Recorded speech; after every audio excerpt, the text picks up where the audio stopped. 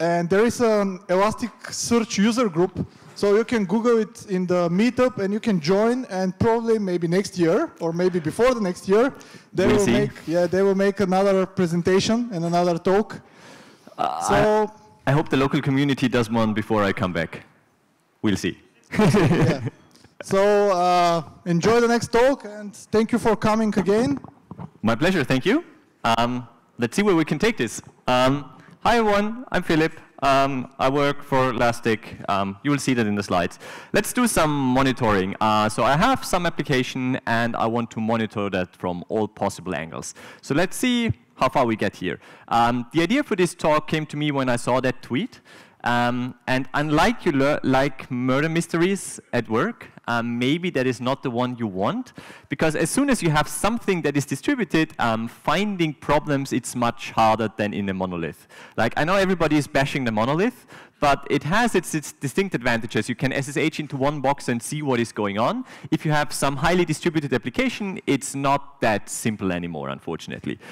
So oftentimes, this is us, and we say, this is all fine, and then we continue, and at some point you figure out this is no longer fine. And this is basically the point or state which we want to avoid. Like the bottom half of that, everything is on fire, and what the hell is my problem? We don't want to get there, basically. We kind of want to avoid that. So the idea of this talk is to log, monitor, ping, trace all the things, just to see what our system is up to. And we'll do most of that live. Hopefully the demo gods are with us, so let's get started. Why am I talking about that? I work for Elastic, the company behind Elasticsearch, Kibana, Beats, Logstash. I'm a developer advocate, so I speak a lot about the good stuff that we do, and just speak at meetups, conferences, do trainings, solve problems on Discuss or Stack Overflow, and just try to help or solve problems. So this is a Hello World application, and it is very highly monitored. I'm trying not to cheat too much. So we're using proper certificates, and we're doing the right things, but it's still a Hello World application. So while you can take a lot of hints for your production setup, don't treat this as a production application, because it is not. If you have any questions as we go along, either shout out to me, or either open it up in your browser or just take a picture. I'm using Slido, so if you go to sly.do and then Xera, you can ask questions there. If we have time at the end, I will answer them live. If we don't, I will just tweet out the answers to all the questions you put there. So whatever you have, both for this talk or a bit more generic, you can just throw some questions there, and I will try to answer afterwards.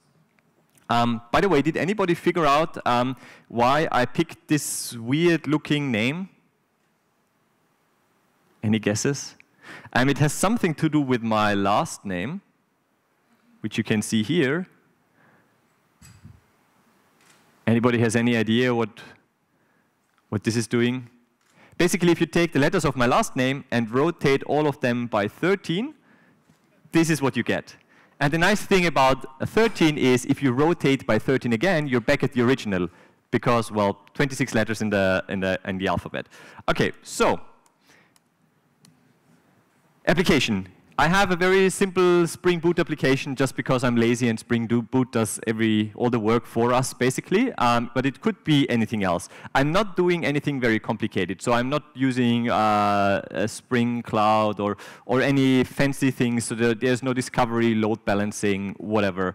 I always say, if you have short names, it's also kind of a microservice.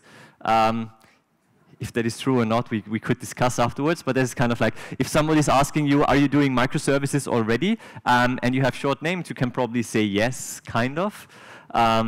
So this is our excuse, and we'll mainly do this. Basically, we have some services calling each other, and that's what we do. So we run everything on AWS in the cloud. So we have the Lightsail instances. I roll out everything or configure everything on the cloud side with Terraform, and then provision my instances and deploy my application with Ansible.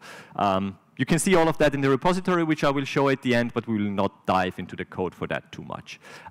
We have our own cloud service where I run Elasticsearch and Kibana just because I'm lazy and I just want to use a service. And yeah, since we provide that, I can just use that. And otherwise, or all the stuff that I'm showing today is open source, so you can just get it and play around with it and do whatever you think is the right thing with that. So this is our stack, and I'll just use 3 of our 4 components. So I'll use beats, which are like lightweight agents or shippers. They're written in Go, and they can collect information as efficiently as possible and just forward or ship that. It could be log files, it could be metrics, it could be JMX data, it could be some network information, it could be security events. It's all kinds of things that we're collecting. We're forwarding that to Elasticsearch, which is storing everything, and then Kibana on top of it is just there to visualize everything. And we'll mostly interact with Kibana to see what we're visualizing. We still have Logstash, or we do have Logstash, and Logstash is not going away. Logstash is just more of an ETL tool, so it can get data from various sources, transform it, enrich it, and then put it to or store it in Elasticsearch or somewhere else. But we don't really need that today. We'll keep it simple. We'll just use various beats, and you'll see all the beats that we're using. So this is kind of the architecture of what we have. I have my cloud instances where I ship all the data and where I do the monitoring. And then I have 3 instances running on AWS, front-end, back-end, and the monitoring instance. And I have a Spring Boot application on each one of them. We'll proxy that through Nginx, which does TLS and everything, to forward that. On the monitoring instance, we have Zipkin running for the tracing, and then we have the various beats running on all the instances as well. So you can see we have audit beat for security events, file beat for log files, metric beat for both system metrics and application metrics, and packet beat for network data. And in addition, we have heartbeat on the monitoring instance, which is basically a pinger to check, is my service up or down, and how quickly is it responding. So that's pretty much it for the slides. Let's see what we can do live. So if you've never seen Kibana, this is what Kibana looks like. We can unfold that here, and you see the menu on the left-hand side. We'll mainly stick to Discover, which is like discovery of all the data that you have, Visualize to see pre-built visualizations or build your own visualizations, and Dashboard to put multiple visualizations together into one dashboard. We also have, I have monitoring enabled. And what monitoring can show you, I'll collapse that now to save some screen space, can show me generally what we have on the Elastic Stack side running here. So we can see I have a 3-node Elasticsearch instance, 3-node cluster with these resources. I have 1 Kibana instance, which I use to just see what is going on. And then I have these 13 beats rolled out onto my system. And you can see, as we've said before, even though that is very small, maybe we can make this slightly more readable. Not sure it helps much, but let's try this. So you can see I have my 3 instances, and on each one of them, I have file beat, metric beat, audit beat, and packet beat running. And heartbeat is just running on one of them, because I only need my pinger on one system. So this is basically the system that we have running. And now I just want to take a quick look at what my system looks like. So I head over to the dashboard. These are all, by the way, dashboards and visualizations that are pre-built. Since I'm lazy, I didn't build anything myself. I've just imported the existing ones. And, well, you can be lazy too and just reuse what we have done. So what I'm interested in is I want to see the overview of my system. So I'll head over to this one, and you can see I have my 3 instances here, so it's automatically collecting how many instances is this monitoring. You can see a resource usage, CPU, memory, disk, inbound and outbound network traffic. You can see how we are doing CPU and memory-wise. And down here we have a heat map of the CPU usage. So you can see mostly my instance is pretty idle. Like here we had minor spikes, but otherwise it's pretty okay.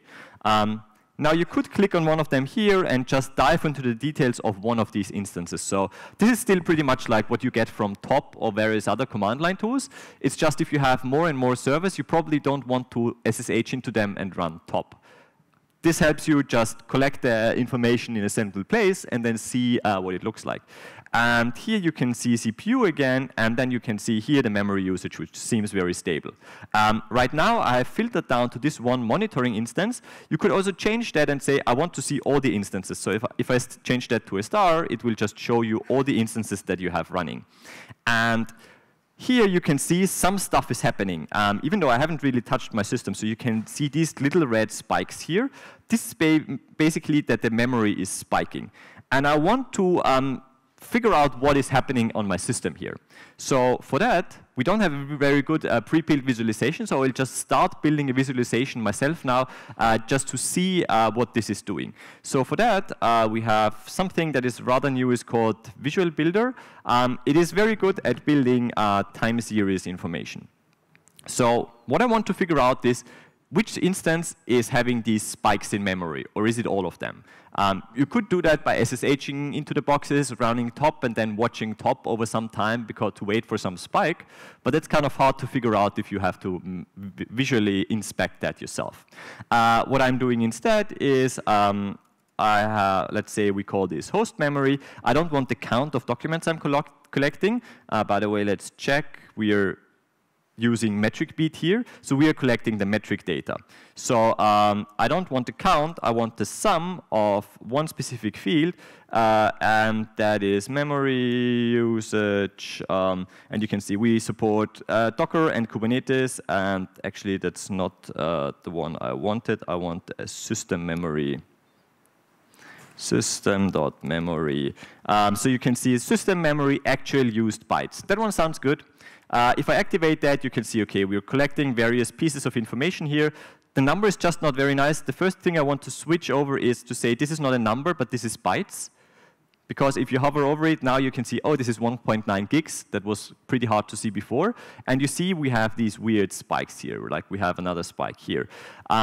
So next up, these are all my 3 instances grouped together. So what I want to do is I want to break this out into my dedicated instances.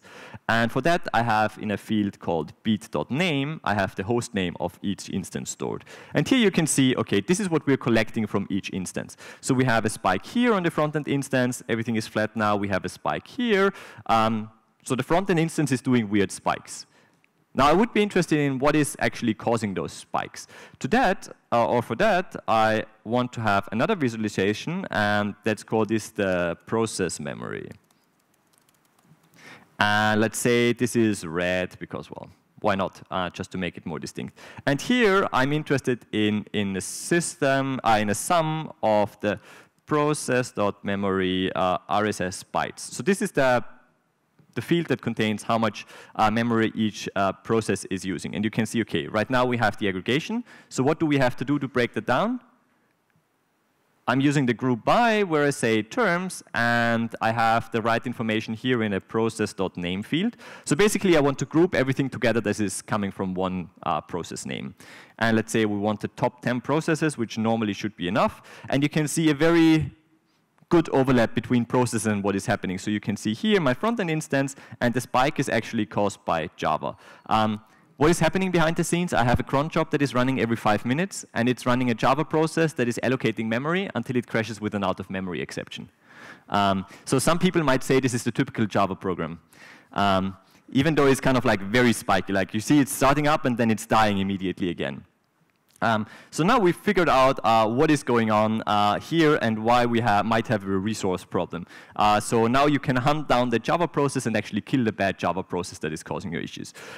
So that is kind of the system view. But let's do something a bit more interesting from an application point of view. So I have my application running here. This is the URL, and this is now your time to do something. Everybody who has a phone or a laptop, I need some requests for you, because you are generating the requests that we are using now, since this is all live and unscripted. So if you hit that URL, you will be presented by a page, and then you can just click on various links. The one thing that I'm mostly interested in is you can get the 200, which says, hello world, that is not that fun. The second one, get a 200 with a parameter. It has a default parameter of Philipp. If you add your own name here or something else, we will log that, and we can, if you do enough requests, we will be able to find your name afterwards. So let's say I am Peter today. Let's add Peter here, and then it says, hello Peter, and we're logging that Peter. You can use emojis and various other things. So I think I have an emoji maybe somewhere in my history. Yes. So if you use an emoji, the emoji will also work, and we'll probably find that emoji afterwards in the logs, maybe. Use emojis or whatever you think would fit in here well. And now I want to see what is going on. And the first thing where I want to start to see what the system is doing is the network layer. So firstly, I'm interested in the network layer. I'm heading over to the dashboards because we have another beat collecting network information, which is called packet beat. By the way, if anybody does a denial of service attack on the service, it's okay. We will be able to collect a lot of requests. It's fine. And it can do quite a few requests, actually, since it's a very simple service. So I think we can do like 500 requests per second or something like that normally, depending on which URL you're picking. So next up, what I'm interested in is, this is, if I could spell packet, packet beat, or the network information is very much like Wireshark. Wireshark is fun if you have one instance, but as soon as you have multiple instances, Wireshark is getting a bit painful because you start collecting something here and there, and then you need to combine it to see the overall view of what is going on. So packet beat is kind of covering that for you. It's basically collecting network data.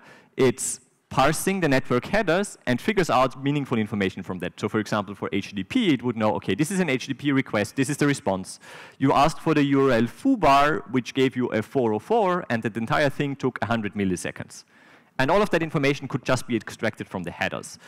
So let's see the overview. Here we're basically having all the requests that you're doing. You can see here, these are your web transactions that you have done. I don't have a database to keep it simple in my system now or a cache, but if you had them, you would see the statistics here as well. You can see this is the number of requests we've been doing over time. Most of them were very fast, like around 0 milliseconds. This is this pinkish bar here. You can also see something like percentiles, and you can see the percentiles with the number of requests you were doing are already suffering slightly, because you can see, okay, the 95th percentile is going up here, the 99th percentile is even worse. So 1% of my users had to wait more than 2.5 seconds for my requests. Maybe you should fix that. You can see we do have some errors and some OK messages, and since the colors, I don't like the colors, let's switch the colors set. Let's make these red and these greenish, and then you can see, okay, most of the requests were okay, but here we, for example, we had a spike with errors. That is not great, whereas here it got much better. You can also see where your errors are coming from. For example, we had some TLS errors or some HTTP errors, and here we also have a latency histogram. In the latency histogram, you can see basically, so this entire thing is for the last 15 minutes. In the last 15 minutes, we had nearly 4,000 requests, which were very fast, around 0 milliseconds, but somebody was very unlucky and had to wait for nearly 12 seconds. Not great. And then you could dive into more details here. For example, flows is basically TCP IP information. You can see how many connections do you have. Maybe this is a denial of service attack, or maybe this is just a conference where a lot of people are doing requests. You will need to figure that out for yourself. You can see who is talking with who, yeah, you can see how the traffic is distributed. You can also switch over to web transactions, and you can see, oh, we did more web transactions here. So in total, we did 2,200 or so web transactions for these URLs, and you can see response codes. You can see the errors, and you can see which URLs were mostly called. So that is all nice, but we have similar information somewhere else. Or, by the way, maybe you saw it. It's probably hard to see on your phone. Your requests were HTTPS, so it was encrypted with TLS. Why am I still able to see all of this information here? Could I break the encryption? No. I'm kind of cheating. So I have Nginx as my reverse proxy and my Java application behind it, and the traffic between those two is unencrypted. And basically, I sniff the network traffic between the two. So I only take a look at the unencrypted network traffic. That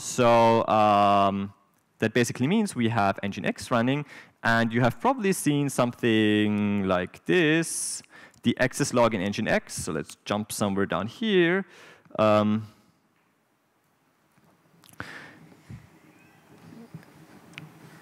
Does that mean anything, or is it just a name?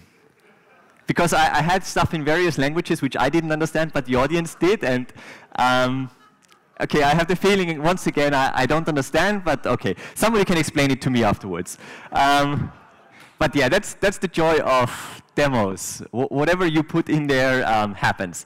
And you can see, besides the funny or entertainment point here, you can see there's a lot of meaningful information in there. So you have an IP address, you have a date, a timestamp, an HTTP verb. You know you requested some specific URL.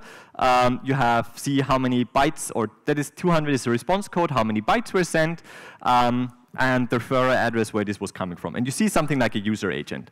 And this contains pretty much all the information that we have in the packet beat information as well. And what people were doing previously, basically, they were using Logstash to collect that file, and then parsed that information to make it useful in Kibana. But we figured out at some point everybody is doing the same thing, and it's not that great to do that every time yourself.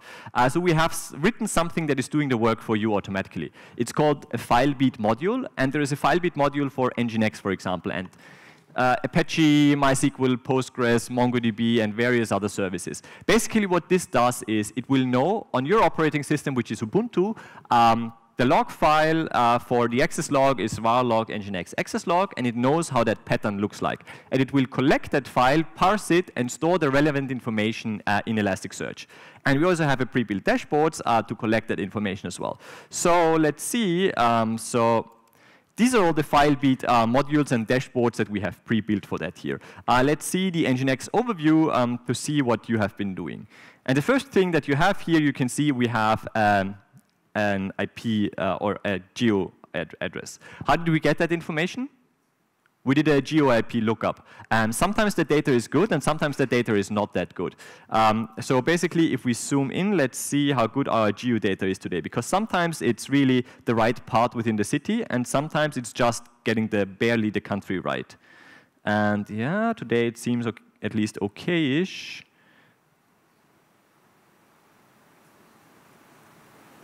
And now my geography around here is probably failing me. But this looks actually pretty reasonable, right? More or less. Yeah. Or at least we pretty much got it from where we are. So you can see we have 1,000 requests from here and 1,000 or so from here. So that looks pretty reasonable. We probably can guess where people are from. You can see this is the distribution of requests that you were doing and the response codes. You can see Philipp from Italy. You can see who was doing a lot of requests, how much traffic we were serving, and you can see the breakdown of operating systems and user agents. So it doesn't look like anybody did any brute force attack or any denial of service, because normally I would have JMeter or something like that in there. But that would be fine. You can also see the access log and the error log, so we have collected that as well. So you can see how much traffic we were serving over time and the actual logs of what we had in there. And you might debug any problems. Thank you from Denmark, okay. And yeah, you can see all the requests that we have been serving here. So that is good. And you figure out what is generally going on. What might not be so good is maybe you have clicked on this one here, get a 500 or get a different 500. And then you're getting some error. And you would want to figure out what is the actual error in my application.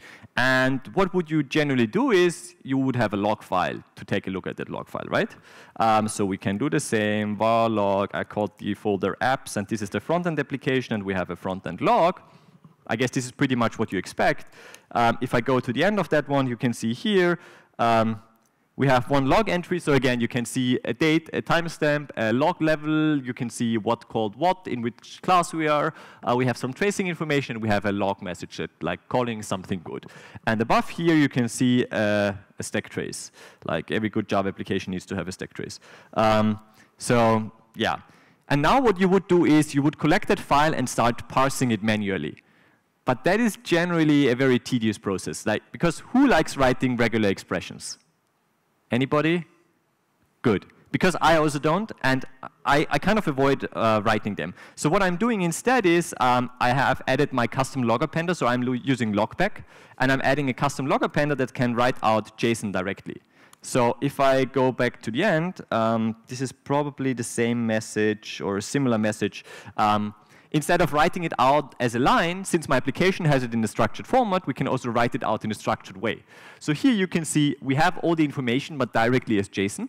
And since Elasticsearch is storing JSON again, we can just collect that file with FileBeat, store it into Elasticsearch, and we don't need to do any parsing. So we're saving both resources, and we don't have to write those pesky regular expressions ourselves anymore. So you can just do that, and it's much easier. And to show you what this looks like is, now we're heading over to Discover, which contains our raw data. And so, for example, for FileBeat, in the last 15 minutes, we collected 11,000 or so FileBeat events. This will contain system logs and the Nginx information. What I'm interested in right now is just the application. So I have a custom field which I called application is, and this is now my Java application. So I will just filter down on this Java application. And then out of these 11,000 hits or so, okay, we are down to 4,500. And these are all my Java events that I have collected. For example, what you might be interested in now is you have the severity here, and you can see 98 or nearly 99% of my requests were infos, and then 1.2 errors. So I'm only interested in those errors right now. So I will click on that little plus sign here to filter down on those. And then we will actually see just the errors. So you can see we have applied that filter here, and now we are down to 500 messages or so.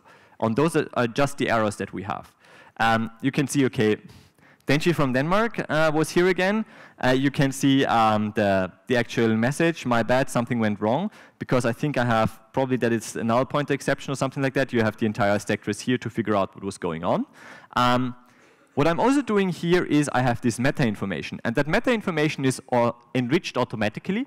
And since this is running on AWS, you can see where this is running. So you can see the instance ID, the AWS region, the availability zone, the size of the instance, and then you could figure out maybe all my error logs are coming from one specific instance and something is wrong with that instance. Or you can just search what has been happening on one specific instance. Since we enrich all the events, you can use all of that information to filter down on that. The other thing that can be very useful is we have this so-called stack hash here. And the stack hash, what that is, basically we're taking the stack trace, throw out everything that changes between requests, and hash the remainder. And basically what this will give you, one specific stack trace will always get the same stack hash. And then we can actually use that to aggregate that information to figure out which errors are happening how many times, or which stack traces. For that, we need to build another visualization. This time, let's say we're using a vertical bar chart. Let's try a vertical bar chart. I have, this time, it's the FileBeat information, because FileBeat has collected that. And for the x-axis, what I want here is I want to break that down into a specific term. And the term that I'm interested in is the JSON stack hash. And if you run that, let's say I want to have the top 15 stack traces that I have in my system. And if you break that down, you can see this one here, this has happened 100 times exactly. This one here has happened 97 times, etc. So this one here is probably the one you want to figure out first, and then these other ones. And you can see these were just the errors in the last 15 minutes. The other thing you can do is you can break that down even further. So for example, you can say, I want to split this up here, and I want to split this up on a term now. And for example, since we have logged out that name that you have added, I'm curious which were the most common names that ran into an error, which is JSON.name, I think. And let's say we want the top 25 names here. OK. And these are all the names that you have been using. And now you could see, OK, the user Philipp was most affected by all errors, so maybe we should apologize to that user and fix that. And you can also say, like, this one here, for example, was, or more users were running into this one for whatever reason, and you might want to figure out why. So here you can just get a brief overview of what is happening in your application. And getting that information out just from the raw log would be generally very hard. By the way, does anybody have an idea how I could have gotten that JSON name out in a structured format? I was using the MDC logging, the map diagnostic context. So basically, I'm storing structured information in my logs, so I can very easily access that later on. And since I'm using the JSON log appender, I'm keeping that information in a structured format, so I can very easily use that. Yeah, if you have questions about that, ask me or check the code afterwards. OK. One other thing we might be interested in is my application up or down? For that, we have another dashboard and another beat, and the beat is called heartbeat. So what heartbeat is basically doing is it's pinging my services to check if they're up or down. And you can see right now, okay, my application seems to be under some stress because normally this should be up, and I think it's also also working well. But sometimes it's just responding too slowly. So let's see. Let's say we want to see what is actually down. So you can click on that, click the little plus sign, and say, I only want to see what has been down. And you can see, OK, for some reason it thought Kibana was down at some point, and my front-end application also suffered some little downtime over time here. Yeah, but we can actually stop the entire Java application. So I just have you should never SSH into your boxes to change anything manually. So what I'm doing is I basically have an Ansible script that is restarting my application to do all of that for me. So with that, let's turn on auto refresh. Let's say refresh this page every 5 seconds, and then you should see this application disappear constantly. And generally what is happening in the background is, just to show you one of the beats in action at some point, even though this is the wrong instance. No? My SSH is starting to react very slowly.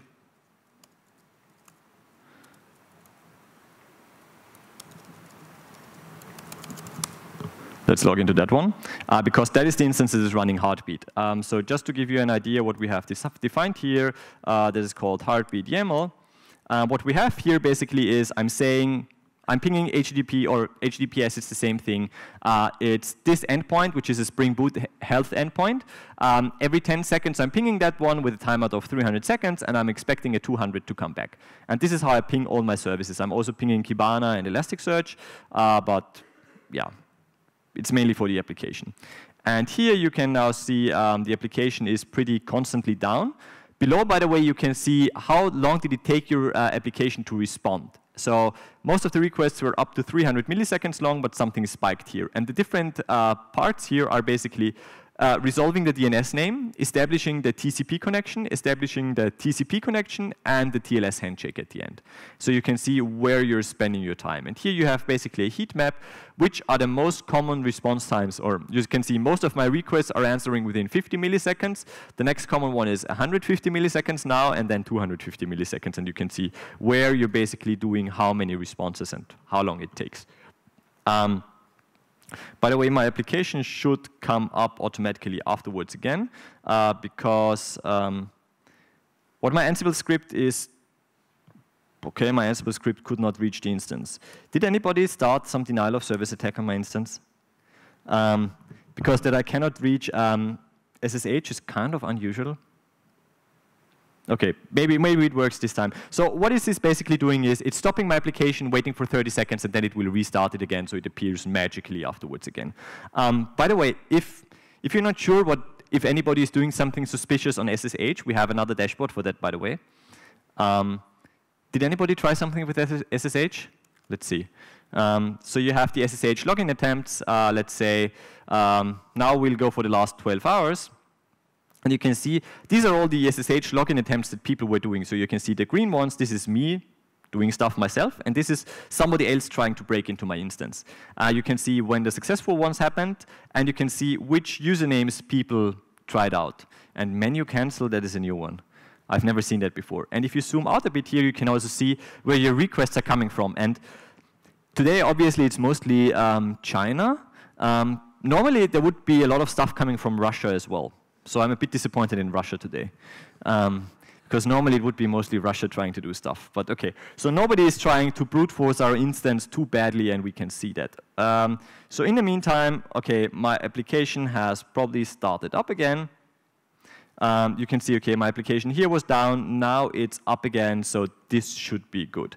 And we'll actually use that information for something else now as well. So once you know your application is up and running, something that could be interesting in it is you probably are interested in some metrics of your application. So you know the Spring Boot endpoint, so we have health, which shows you, OK, I'm up. The alternative would be metrics, for example. And metrics, once you log in, if you want to try that, the credentials are admin and secret. Here you can see basically this is just an HTTP endpoint with the JSON information of, for example, how much or what is your garbage collection up to, or how many requests are you serving for good and bad requests, or 200s and 500s and 401s. Like, this is basically some simple statistics you might want to collect and store to actually visualize them. And there are two ways in Java generally to do that. Either you can expose an HTTP endpoint like that, or you could use JMX. And we support both of them, and I'm actually collecting both of them. Since I've shown you the JSON endpoint here now, let's build a quick visualization of what my heap is up to based on the JMX information which I'm collecting. So for that, I'm using another visual builder visualization to get my visualization of what my heap is up to. Let's say we want to build a heap usage in % of my Java applications. So what we want to do is we don't want a count. Here we want the average over one specific field. And this field I'm interested in is Jolokia. If I could type Jolokia. Metrics, memory heap usage used. So this basically shows me over all my applications how much heap usage I have. You could then again break that down into the terms. Let's say we have beat.name. We want to see what that means per instance. You can see here, this is when we restarted the instance, and my front-end instance was partially unavailable at points because either it was overloaded or I was just restarting it. And you can see this is pretty much what you get when you have a Java application. Like, you're allocating something, memory usage is growing, you have a garbage collection, it falls down, and then you are allocating until it starts growing again. But this is an absolute value, and I would be interested in a percentage value now. So what we can do is we can add a second thing here, because I need to know how much heap do I even have to calculate the percentage. And for this one, I'm interested in a maximum. And we have a field called Jolokia, metrics memory heap usage max, which is, you can see this is 400 megs or something like that, allocated statically to all the instances. And what I want to do next is I want to do a calculation of this. So I want to actually calculate something. And for that, I want to use the average. This is this field here, which is the used field. This is my average. And then I want to have a field I call max, which is the max usage. So basically, this average here goes to this variable. And then I want to use that variable and call the variable params.average. So this here basically goes to this variable. And then I divided the actual usage divided by the params.max. And then you can see the usage in %. And this is not a number, this is %. So let's quickly switch that over to %. And then if you hover over that, you can see how much heap usage you actually use, or how many % of your heap you're using, and if you're getting close to the limit. One other thing that might be interesting is if somebody changes something and stuff breaks in your application. You probably know that when you run around your office and shout like, who changed something because something is broken in the application. And we want to avoid that. So what we're doing here is, what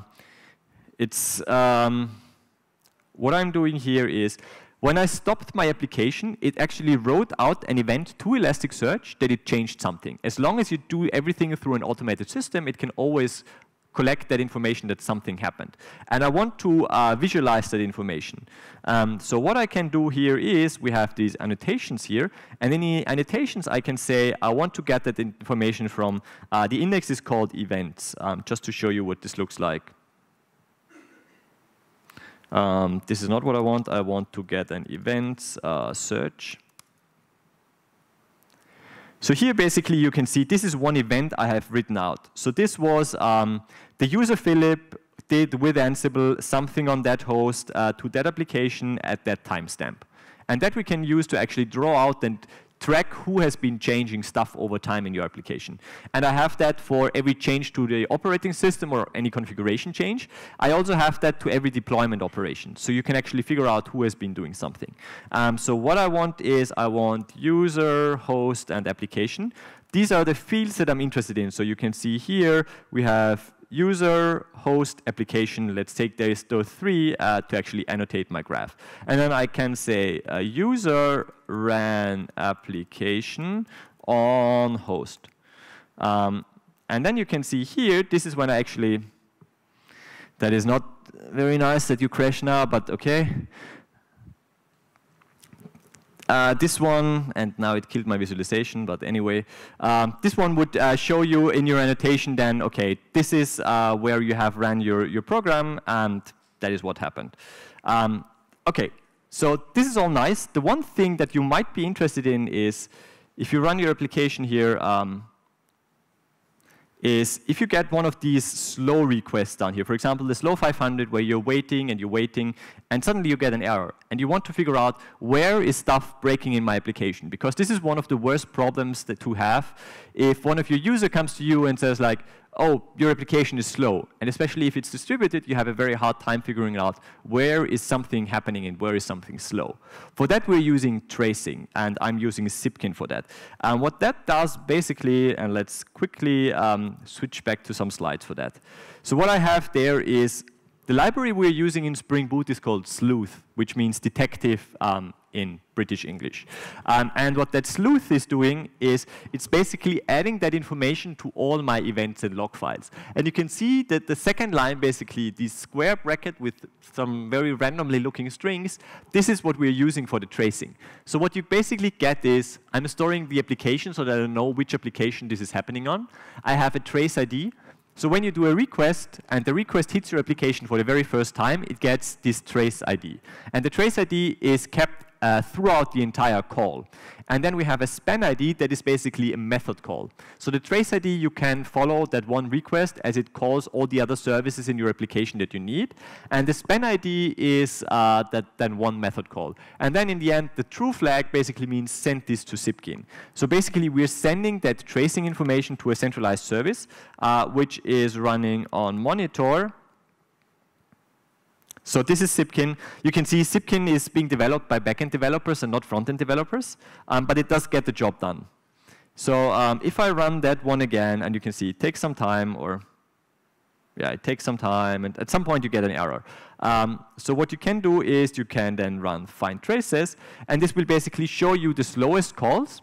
And you can see, for example, this one here spent 1.9 seconds in 3 calls. Where did it spend its time? If I click on that, it will actually show me. So we called the method call, then we called slow, and then we called slow call. But slow call was actually very fast. It only took 44 milliseconds.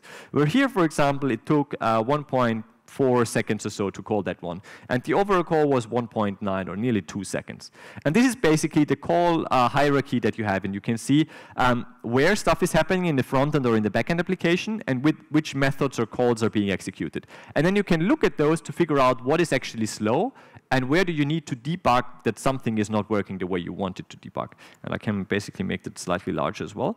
So for example, here you can actually click on that one. It will give you all the detailed timing information, like where did it spend its time. So, okay, the client sent something, the server received something. That was like, the difference here is pretty minor. But then the server sent back the response and the client received it. There has been a lot of time passing in between here. And why is this slow? I'm adding some structured information here again to make this a bit more clearer. Basically, I'm doing a random sleep.